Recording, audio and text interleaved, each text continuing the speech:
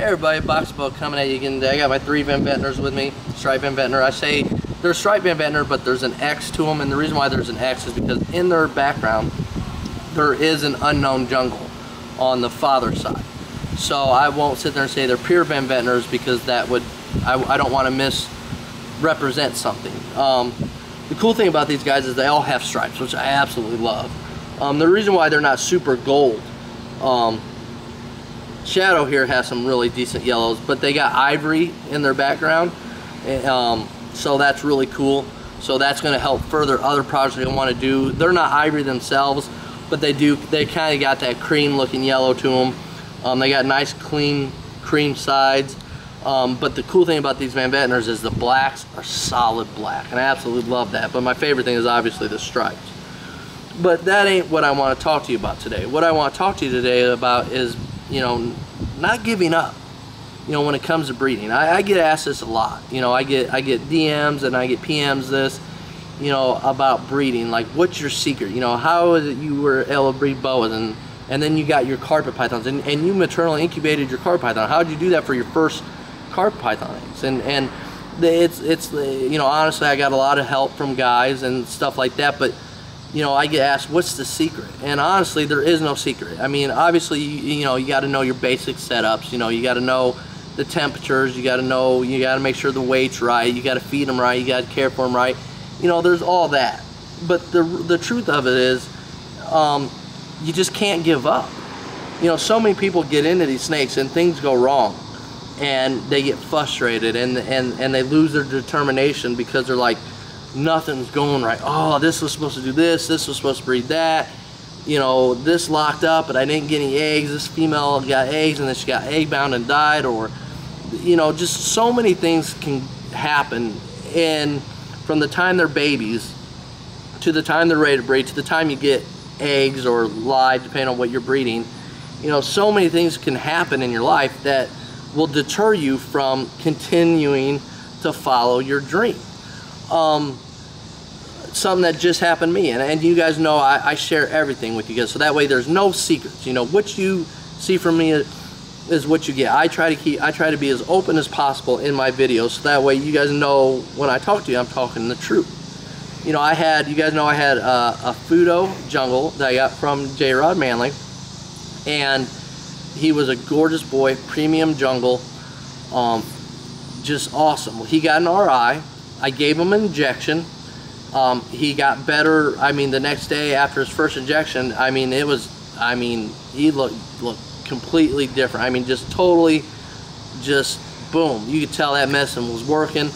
And so I was thinking, okay, great. You're gonna turn this corner. No big deal. You know, 2 days later, I give him the next day. You know, I don't give him injection. I give him every other day for 2 weeks. You know, even if they clear up, just to make sure it's gone. I gave him his second injection, and even on the second injection, when I had him in quarantine at this point, when I opened up his enclosure, he was ready to go. He was looking for food. He was a very friendly snake. I say this, he was, because he did pass away, but he was definitely thinking I was going to feed him. So I knew he was feeling better, you know, because if they're sick and they got that, they don't want to eat, and so he was already letting me know he was on the hunt for food. And that was, what time did we give him that injection? Around, what, 11:30, Priest? Yeah. At night, I gave him a second injection. We checked on him. What time did we check on him that night? Was it 2? Or what time was it? Was it 1:30? About 1:30. Okay, so it was about 1:30 in the evening when I checked on him after his second injection. So, you know, I check on my snakes constantly, you know, during the day, during the night, morning. I mean, I'm always checking on my snakes. I'm always worried about them. I'm always watching them. But, you know, so I went to bed. I don't know, I probably went to bed that morning around 3 or 4 in the morning. Got up, you know, was talking to Priest, like, okay, you know, we got this to do today with the snakes, and we're just, you know, talking about stuff we need to do today. I talked to my buddy on the phone, and we're talking about, yeah, he's definitely getting better. You know, last night he was looking for food. You know, I gave him a second injection. I mean, he was, you know, I was sure it was all good. Guess what? 10 o'clock that morning, I go down there, and he looked like he was, I go down into the, not into the snake room, but downstairs in the quarantine room, and he was just laying there, and it looked like he was just laying there, and I kind of looked at Priest, I'm like, that's kind of odd how he's laying. He's not, You know, and what I mean by odd is just his tail was curled up a little tighter than he normally has it. And so I opened his cage because I was going to check him out, just examine him, make sure he was doing better, and I realized he was dead. Now, he was soft. You know, rigor mortis hadn't kicked in or anything like that. He wasn't in no death curl or anything like that. And the day before, he did poop and pee, you know, so he was, and I did see him drinking. So he was definitely on the way better. And that just goes to show you that sometimes, you know, things are just out of your control, and he passed away. And, you know, you're going to have that, you know, and that's when people get frustrated. You know, they buy the snake, they spend all this money on a snake, or don't even have to be that expensive, but you know, if you don't have a big collection, well, it doesn't matter if you have a big collection or a small collection, but you feel it more when you have a smaller collection. You know, if say you have 10 or 20 snakes, you're definitely going to feel every death a lot more than you would if you have, you know, upwards of 50 or more. But you know, that would have been a real turning point for me to where I could have said, man, this sucks. And I was frustrated, I was mad, but I wasn't so mad that I wanted to give up. I didn't want to quit doing what I was doing. And that's the secret to breeding right there, is not quitting, not giving up. That's the hardest thing for people, because so much can go wrong. You know, you can do everything right, and you can have lockups galore, you can have all the signs that you're going to have babies, and then nothing. And people get very frustrated with that. Oh, my male, you know, is gay, or oh, my female just won't lay eggs, or this male is not interested, or you know, this female died during birth, this female died while she was gravid, this female got egg bound. You know, so many things can happen, you know, not just that, but just life in general, that can stop you from breeding your snakes. And I think that's the hardest thing for people. You know, that's the secret to breeding, is not giving up, not quitting. When things get hard, you got to push past them barriers. It's like anything in life. You have to just put your mind, focus your mind. This is not going to stop me. I don't care what happens. I am going to make this happen. You are not going to stop me. And it's the same thing with breeding. Things are going to go wrong. Things are not going to go right. But the difference between success and failure is not quitting, not giving up. A perfect example, I'll actually do two examples where you can get frustrated. I'll do these 3 snakes right here. Okay, these 3 snakes, if I can get them all undone. Yeah. These 3 snakes are all sips, okay? Now, this right here is Cry. Now, if you know, she's got excellent weight. She's not skinny by any means, she's not anorexic, but she's also not the size of her brother and sister. And that's just because she's a picky eater. She'll go 3 months where she'll eat every other week and gimme, gimme, gimme, gimme. And then she might go 4 or 5 months, she's went up to 6 months of where she don't want any food at all. So it's gonna take me a little bit longer to get her up to size. And you can see right here how she is. She's just a tiny little thing. This is Shadow, by the way. This is the father to the clutch I just had. And I just love the blacks on this guy. He's actually trying to figure out what the camera is. But you'll have snakes that do that. And that can be frustrating for people. And people want to give up and say, you know what, this is just not worth it. You know, everyone else has an easy time at this. Everyone else has no problems with this. And that's not true. Everybody struggles at some point in time with their collection. And you know, this is a perfect example of one that just, you know, she hasn't taken off for me on food yet. And that's okay.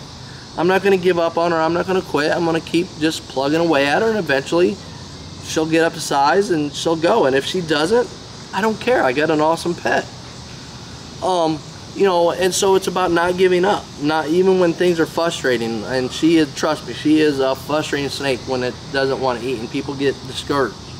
Another perfect example of that, he did a video not too long ago. Godfather Exotics. Now you talk about a guy that had every reason to quit snakes and just to say forget it. He told the story on his YouTube, and I'll leave a link to his YouTube channel below so you can go to it. I've done a shout out for him before. But you know, this is a guy that's just determined. He did not quit. He had just a bad, tough luck. He had an excellent setup. He had spectacular ball pythons, and he got a bad snow one year, and he thought this place was, he thought that where he had the snakes at was insulated. It wasn't. He didn't know it wasn't. But what really happened was they lost power, and the fuse to the generator blew. So he ended up losing his entire collection due to a fuse. You know, and here's a guy that could have quit and he didn't. He stuck with it. He's just like, no. He had good friends, you know, that contact him, call him, said, don't quit, don't give up, you know, don't let this stop you. And now, years later, he's built his collection back up to just a spectacular collection, and he made something that he's been trying to do for 15 years. He finally did it. He made a leucistic ball python, a bell ball python. I believe that's the line of ball pythons he got the leucistic from. And that's just because he was determined. He didn't quit. That's the secret to breeding, is not quitting, not giving up, not letting it in, no matter what is going in on your life. I mean, you'll have people all the time say, man, how many snakes you have? How much money you spend? You have that many snakes in your house? You know, how much is your electric bill? How much is your food bill? How much did all them cages cost you? You paid that much for that snake? You know, you'll have all them external negative vibes and energy coming in at you, trying to stop you from doing what you're doing. You just have to block it out. You have to be singular-minded and focused not to quit. No matter what goes on, you have to stay focused. You have to stay determined. You have to push past them barriers. You know, you can't let those things stop you. You have to ignore it. And I'm going like this because, you know, I'm putting up my shields.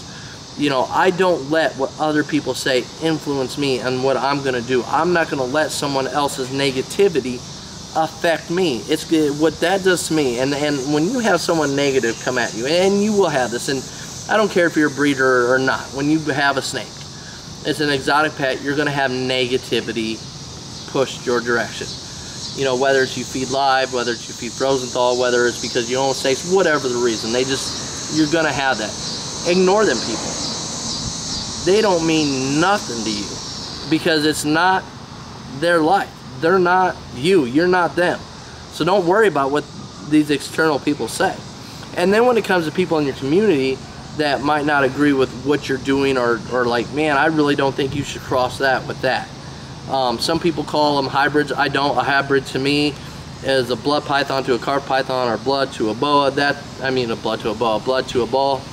That's a hybrid. These, you know, when I'm talking about most of my carp pythons being crosses, those are crosses. They're not hybrids. You know, but that's a whole nother topic. But even when you run into things like that, you gotta ignore it. You gotta do what you're gonna do. You gotta push past it. You gotta say, you know what? That's fine. I'm gonna do me, you do you, and I'm gonna do what I like. You know, you see it in a lot of communities too. The negativity with, you know, people jealous of people's boas, people jealous of people's ball pythons, and you just have to ignore them people. You know, you can call them haters, you can call them whatever you want, but you have to ignore that external energy, and just say, you know, bite me. I'm gonna do what I like. You know, and that's the secret. You know, so that's kind of my rant for today. That's kind of my topic for today. You know, don't give up, no matter what, no matter how frustrating things are, no matter how bleak things look, you know, no matter how much you think you're struggling, don't quit, because that's the difference between success and not even failure, because failure is a way to success, because you got to fail at certain things to get better, to learn, to grow, to do more. You know, so, you know, failure, how would I say it? So don't quit. Quitting is the ultimate end game. It's when you quit trying is when you have truly given up. You know, so learn off your failures, learn off your mistakes. You know, be determined, be single-minded. Don't let things get in the way of stopping you from doing you and doing what you want to do.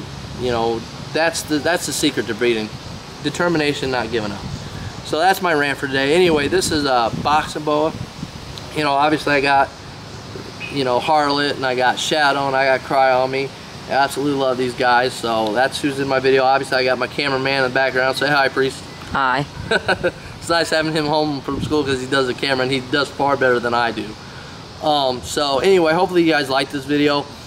Please like, click, share, and subscribe. And as I always say, if you have any questions or comments, just please leave them down below, and you know I will get back to you. So you guys have a good day. This is Boxingboa saying peace.